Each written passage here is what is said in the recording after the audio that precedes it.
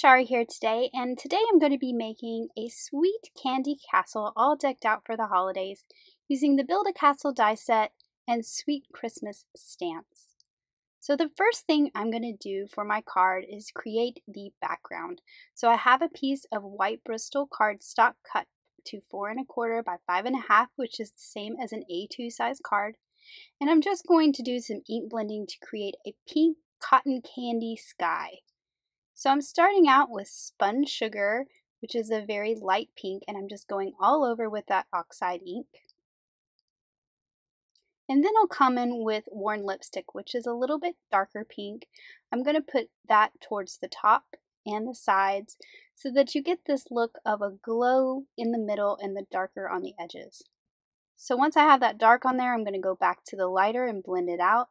And I'll just go back and forth between the two colors of ink until I get the look that I want.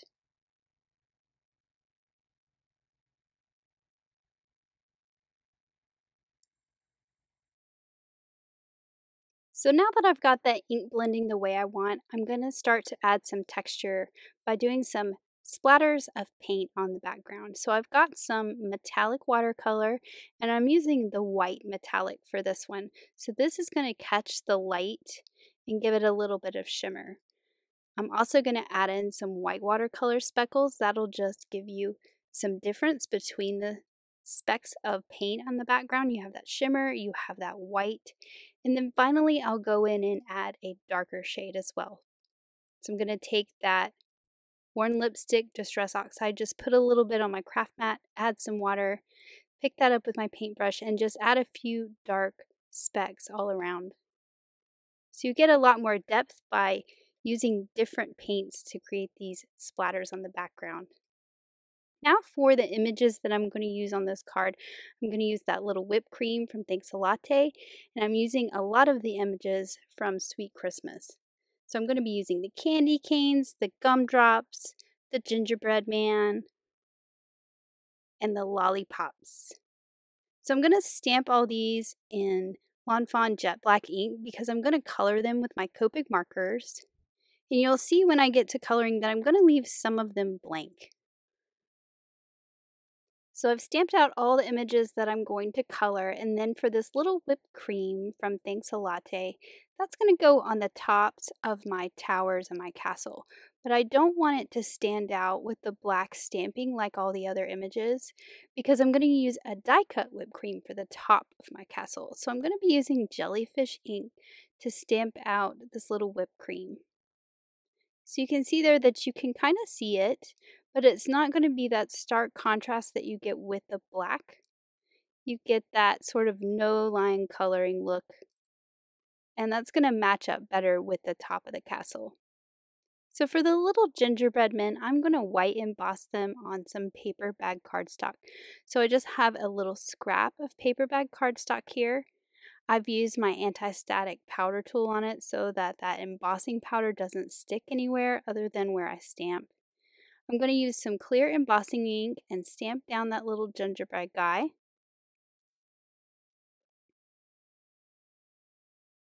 And I'm going to be stamping 2 of these. I used 2 on this card. Then I can add my embossing powder. And then I'll just heat that up with my heat tool till all that powder melts and you get that nice bright white image on that darker brown, and it just looks like icing on a gingerbread cookie to me.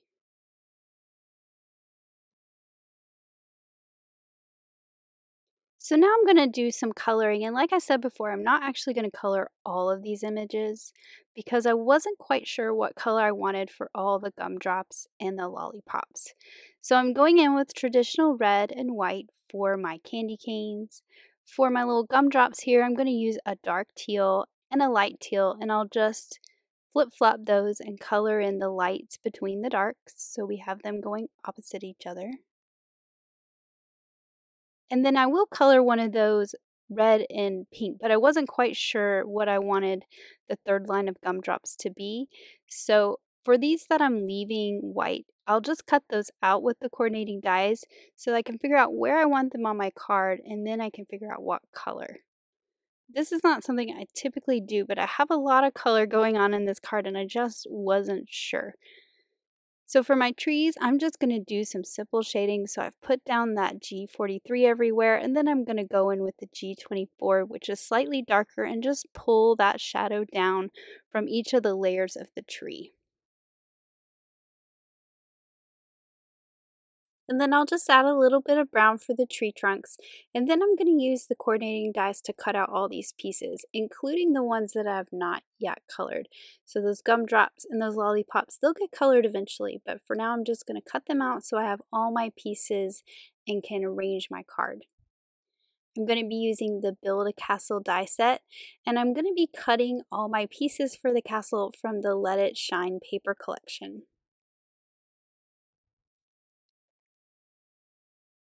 So I've got the main body of the castle from that pale aqua with the gold dot.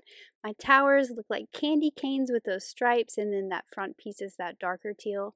I've also got the door cut out twice out of the pink and then a piece of guava. And then the tops of the castle I cut from some yellow glitter. So now it's time to start some assembly.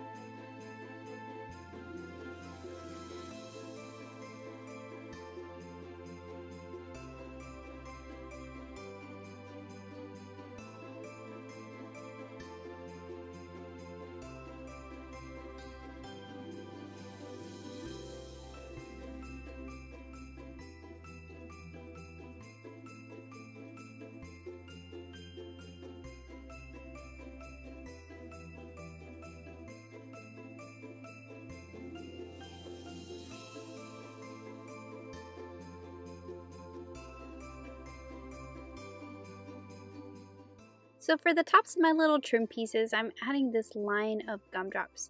And you saw earlier I cut one in half for the little whipped creams on the towers, but I just thought this added a nice touch to not look quite so much like a castle and look more candy-like. So I'm just going to add one to the top and that bottom piece as well. And then for the top of this tower, the big tower, I'm going to add some whipped cream to the top of that as well. And this whipped cream is from the Pumpkin Pie Cake Slice Box add-on die. And I've just cut the bottom off. I'm going to add that to the top of this largest tower. So now all my towers match with that yummy whipped cream goodness.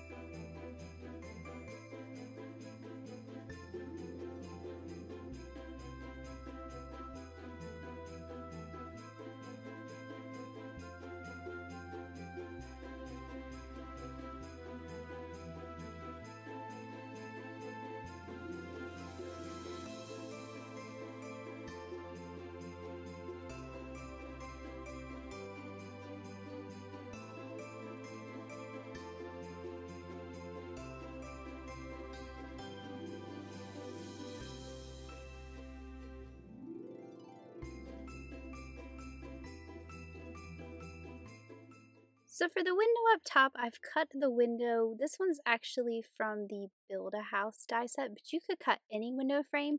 And I'm just cutting out the inside so that I end up with just a frame on the outside. And that's because I'm going to put one of these little gingerbread guys popping out of this window. So I want to get rid of those interior panes of the window and just have that framed opening.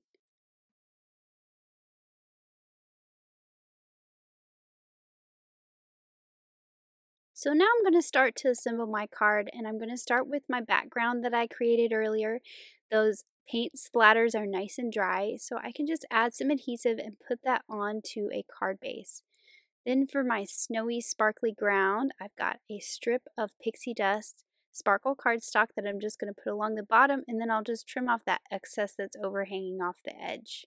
So now I have a sugary snowy ground for my candy castle to sit on. I'm also using a piece of pink Spiffy Speckles paper to fill in that window at the top, and that will give me somewhere to glue my little gingerbread man to. And the reason why I didn't just use the pink of the background is so I can take my castle and pop it up on some foam tape.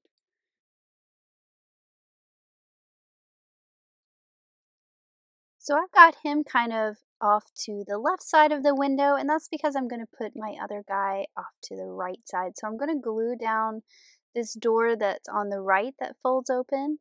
I'm just going to glue that in place so it doesn't move, and that will give me a place to put my gingerbread guy that's peeping out of this door on the left. So I've got one going to the left, one going to right, which adds some dynamic to my little castle here, which I just think is so much fun. And then I've added some foam tape all over the back of my castle. I'm just going to place that centered up, making sure it's not too close to the top because we have that fun candy cane sticking out of the top of that whipped cream that's up there.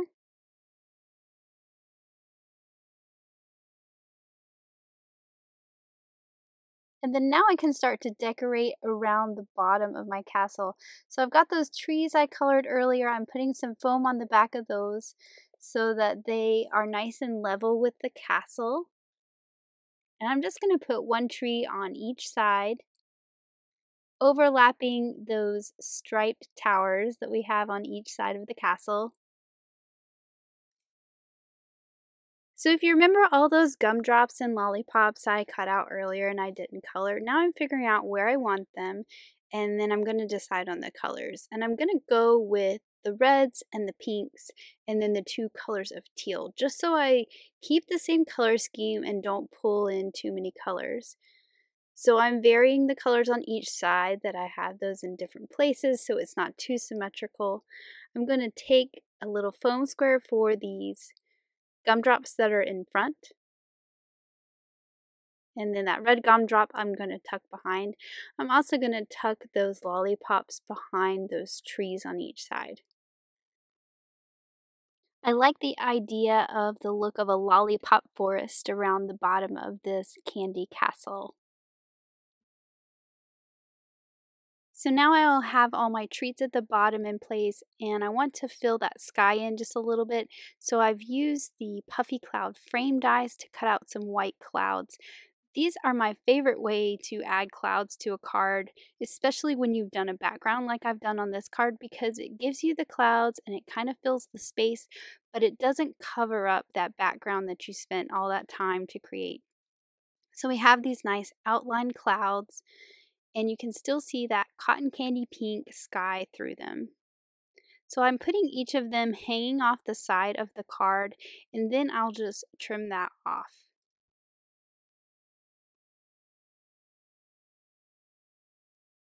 So I'm just going to use the edge of my card as a guide and trim off the extra of all these clouds so they look like they're going off my little scene. And then I've also got a few small hearts cut from some Guava Cardstock that I'm just going to add around. And then finally, I am taking my Stardust Stickles and I am just going to cover this in a whole bunch of glitter. I just think it adds that nice touch and it gives that sugary look. So I'm going on top of all the whipped cream, just kind of enhancing those lines of that whipped cream. I did all my gumdrops that are on the castle. Now I'm also going to go do the gumdrops that are down on the ground so you get that sugary look. And then I'll also add some detail to the lollipop. So instead of doing the whole lollipop, I'm just going to trace that swirl and then trace some of those lines of those peppermint looking ones. I'm also going to add a little bit to those hearts that I added as well. So we get all that glittery, sugary goodness. And I just love it. I just think it's so cute.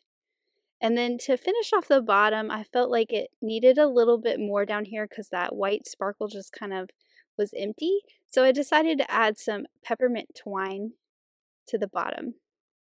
I thought about adding my sentiment here, but I felt like a sentiment banner would just cover that up too much. And here is a tip. Maybe tie the bow and the twine before you add stickles all over everything. I was having to be very careful to not get stickles on my fingers.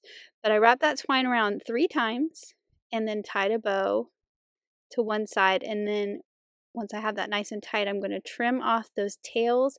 Then I'm also going to stick a glue dot under it to secure it in place so it doesn't move. And then I'm going to add the sentiment on the inside of this card. I just felt like the sentiment on the front might take away from this sweet little scene. So have a sweet holiday just right inside. And then here is the finished card, and I just think it is so adorable. I love how this turned out. It is so cute. It reminds me of the game Candyland, and I just hope it inspires you to look at your Build a Castle die in a new way. Thanks for watching. Have an amazing day. Bye.